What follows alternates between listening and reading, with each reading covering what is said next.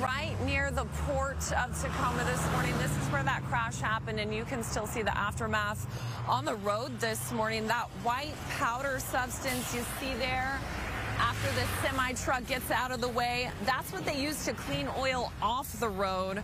And troopers are asking for anyone who saw the crash and anyone who may have dash cam video to help them out with their investigation this morning.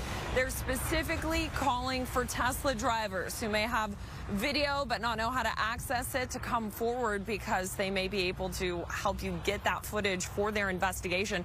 Again, 6 people are dead. 1 more has critical injuries. And those were just the people traveling in one of the cars, a gray Kia. The other car was a white BMW. We're told the 2 people in that car were injured and also taken to the hospital. WSP said it was a hard scene to respond to. They're calling it an incident of magnitude. We understand that, we have a job to do to support the families that are involved, because we want to make sure that we do a thorough and complete report for them so that they know and understand why it is that a family member of theirs is deceased today.